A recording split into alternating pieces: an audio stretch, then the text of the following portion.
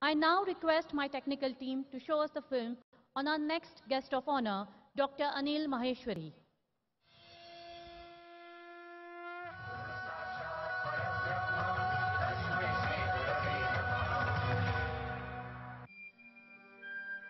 Dr. Anil Maheshwari is a professor of Management Information Systems and Director of Center for Data Analyst at Maharishi University of Management, USA.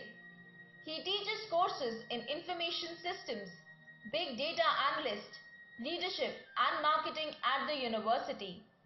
He received a bachelor's degree in Electrical Engineering from Indian Institute of Technology, Delhi, and his MBA degree from Indian Institute of Management, Ahmedabad. He went on to earn his PhD from Case Western Reserve University, Cleveland, Ohio. He has also been a professor at the University of Cincinnati and City University of New York and has worked in the global IT industry for over 20 years. He has authored many books in data science and leadership, including 2 textbooks published by McGraw-Hill. He is a practitioner of transcendental meditation and TM Siddhi techniques. He was awarded with the prestigious Maharishi Award in 2015. We are delighted to welcome Dr. Anil Maheshwari. Please put your hands together and welcome Dr. Anil Maheshwari, Scholar and Associate Professor, Maharishi University of Management, USA. I request Dr. Anil Maheshwari to say a few words.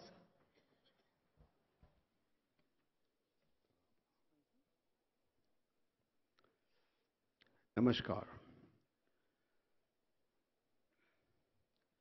Guru Brahma, Guru Vishnu, Guru Devo Maheshwara, Guru Sakshat Param Brahma, Tasmai Shri Guruve Namah.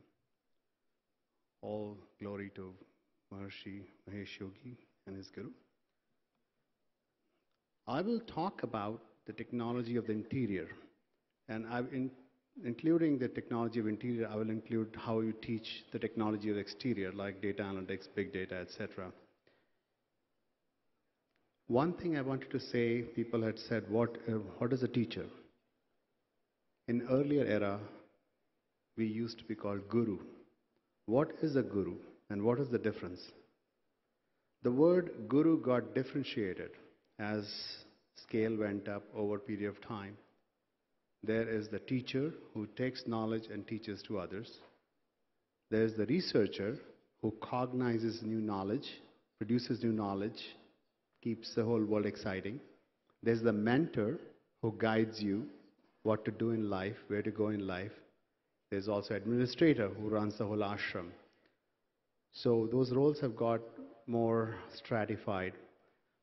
I would also say in the Vedic knowledge, what is a Vidyarthi? Vidyarthi cannot be a Sukharthi. Sukharthi cannot be a Vidyarthi. जो सुख चाहता है, सुख की तलाश में है, वो विद्यार्थी नहीं बन सकता. So anybody looking for an easy way to get a degree and then sort of say I've got education, well, that person is not really a Vidyarthi, not really a student. That is the environment in which we are working. But here, what is the goal? What is the end goal of all education? What is the end goal of life? What do the parents want for your children? What do you want for your children? What do I want for my children? Bliss, happiness, happy life. Is that not true? Yes? We all want happiness for ourselves and for others. So if there's one thing you'll remember from this talk is that this gentleman came and talked about bliss. What I'm going to tell you is that bliss is achievable here and now. It's all inside us, and we can use the technology of the interior to create bliss for ourselves, access the bliss within ourselves, and share it with others. So as gurus, as teachers, as researchers, let's go produce millions and billions of blissful people. That is what will attract people to pursuing the right thing when they see the bliss coming from that, when they do the right thing. I do have some charts, so I will talk about that. I also wanted to say I heard that Indian education is bad, this thing is bad. Yes, in some ways it's bad, but there are pockets of excellence. And of course, competition is severe. I personally benefited from going to a couple of the best places in this country, and things are wonderful there. And those models should be replicated and improved on. So I think best is to appreciate what works and try to replicate instead of essentially focusing on the other ones.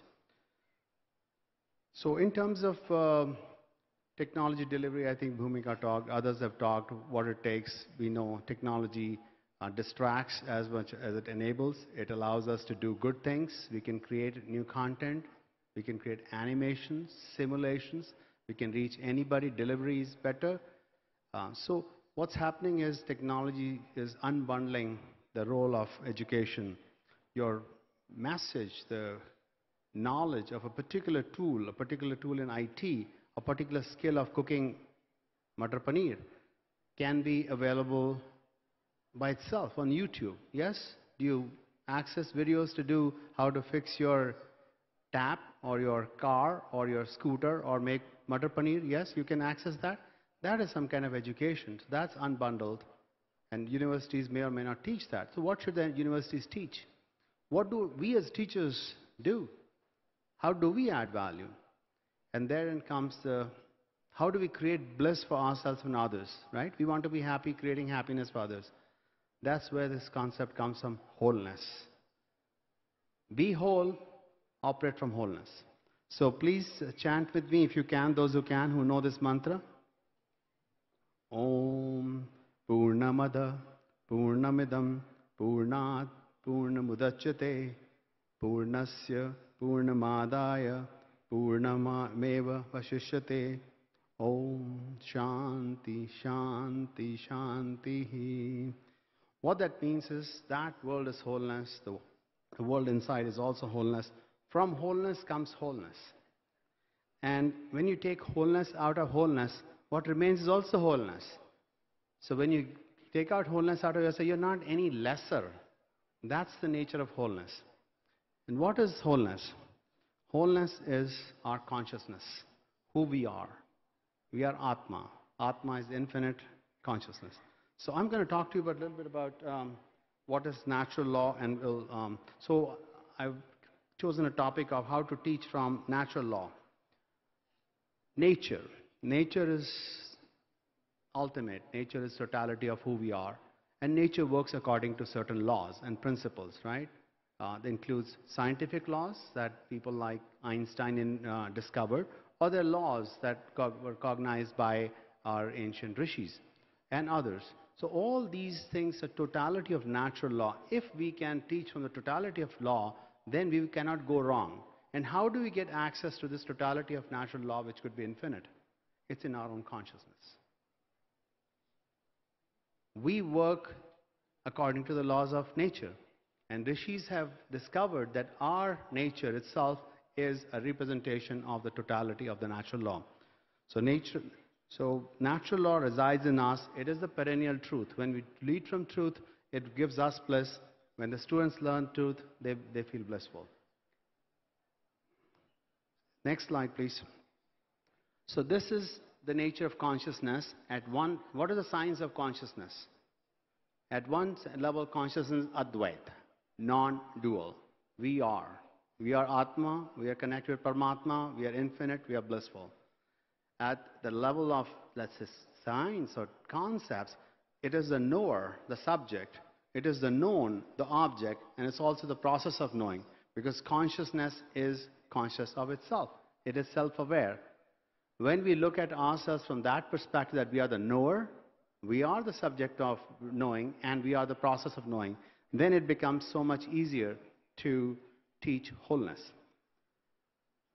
The truth is different at different levels. What we as a perceiver see and what we see ourselves when we are an object of perceiving, we are different. So at each of these stages, as knower, process of knowing, and known, we are different. So those are limited perspectives. But if we can connect them back all in our consciousness, back in the consciousness of our students, then it becomes whole. And wholeness brings bliss. So no matter what you do, work with bliss. How do we get there? So next slide, please. Here is a little bit of a diagrammatic approach to what I'm talking about.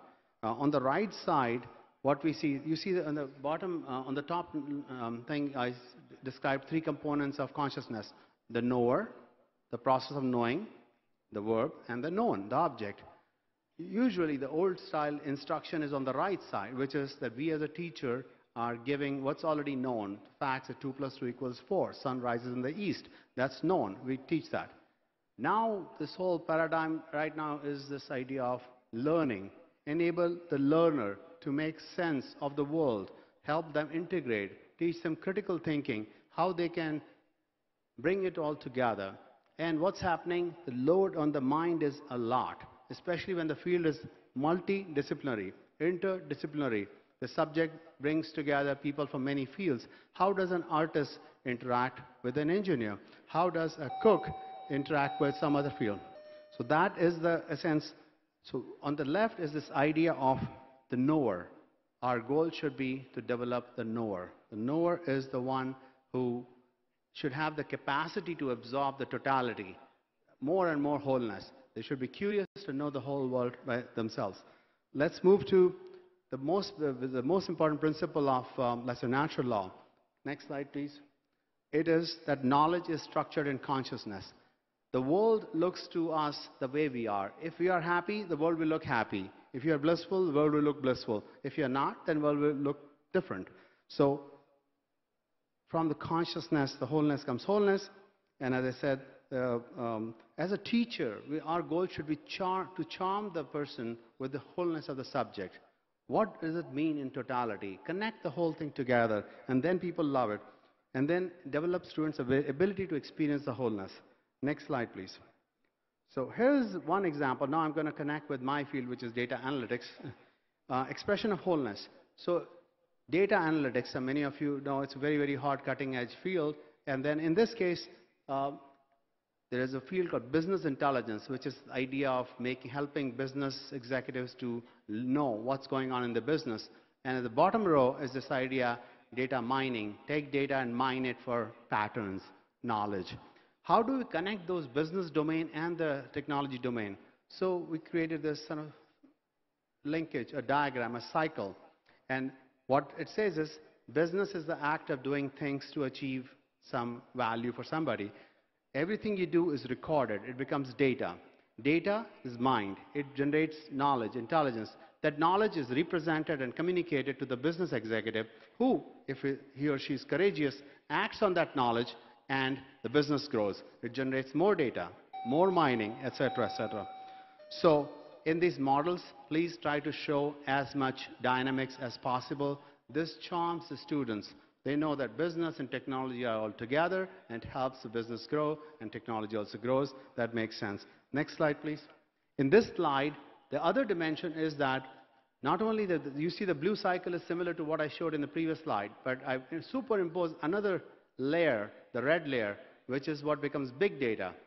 In that one, there was a term called data. Now, how does data become big? So there is a model of 4 V's: volume, velocity, variety of data, veracity of data.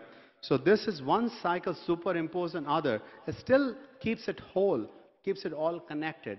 Do not throw simple snippets at them. Internet can do that. Google can do that. As a teacher, our goal is to give them wholeness so they get the benefit of totality. Next slide, please. So this is one of the books that I wrote. It was for about 18 months, #1 bestseller in the world on Amazon. And it has got translated in Chinese and other languages. But it operates from wholeness. The idea is to give people a sense of wholeness. Whether you're 80 years old or 80 years old, you should be able to read that book without jargon. That's how this book was written, and it's been published by McGraw-Hill, and it's a textbook in India. Final slide, please. One more slide. Yeah. Now this is final slide. A few natural law principles. One is the most important one I said is the knowledge is structured in consciousness. A few other principles is truth is one. It's expressed in many ways. If he says this is what I see and she says this is what I see, do not think that one is wrong or one is right. People have different ways of what they look. Nature is found in layers. I showed you the example, data, big data. There are layers of data. At one layer, big data is also data, another layer is a different kind of data, and so on and so forth. You can see nature of life is to grow. We all want to grow. Who doesn't want to grow? The person, the bird, everybody wants to grow. So help the student grow. And so these are some rules I'm sharing with you to help understand consciousness. Okay, one more. The recommendations, just final one. I will not read out. The idea is that natural law is a new tool to help connect with yourself, the consciousness, help you grow, help your students grow, develop into wholeness, feel the bliss, leave bliss with your own students. And like Scott Harriet, my colleague, said in the morning, it's about reaching that fourth state of consciousness where everything connects together. So you should try and learn to meditate or some way to transcend and help your students transcend also and develop a feel for the wholeness of totality of knowledge. And this will give them bliss. You will feel the bliss and the whole world will be blissful. Thank you. Have a blissful day. Thank you. Thank you very much, Dr. Anil Maheshwari ji. Thank you very much for your thoughts. And it's absolutely right what you mentioned.